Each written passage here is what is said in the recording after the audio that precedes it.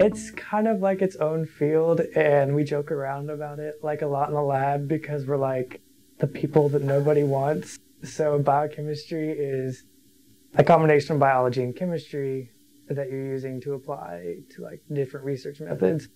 And the chemistry department doesn't think we do enough chemistry, and the biology department doesn't think we do enough biology to be in the biology department. A lot of the stuff you do in biochemistry is like sit and wait.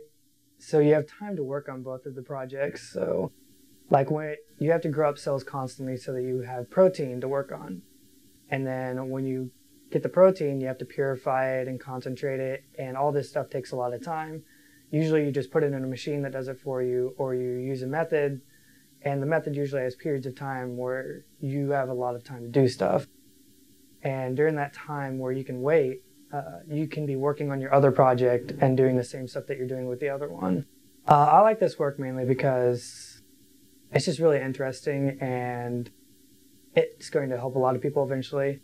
And I think the main reason I got into science was because I wanted to help people.